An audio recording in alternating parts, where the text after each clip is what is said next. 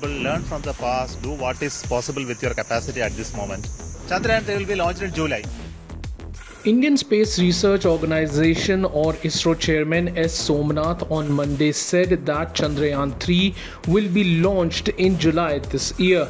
He made these remarks after the successful launch of the second generation navigation satellite NSV-01 from Satish Dhawan's Space Center in Sriharikota in Andhra Pradesh.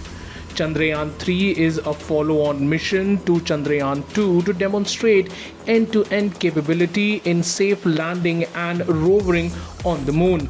It consists of lander and rover configuration. It would be launched by LVM-3 from Satish Dhawan Space Center in Sriharikota. It consists of an indigenous lander module, a propulsion module and a rover. The lander and the rover will have scientific payload to carry out experiments on the lunar surface.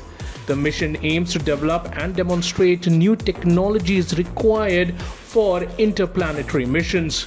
The lander will have the capability to soft land at a specific lunar site and deploy the rover, which will carry out chemical analysis of the lunar surface during the course of its mobility. Chandrayaan-2 was launched successfully and inserted into the lunar orbit in 2019, but its lander crash landed on the moon's surface when it deviated from its trajectory while attempting to land on September 6, 2019 due to a software glitch.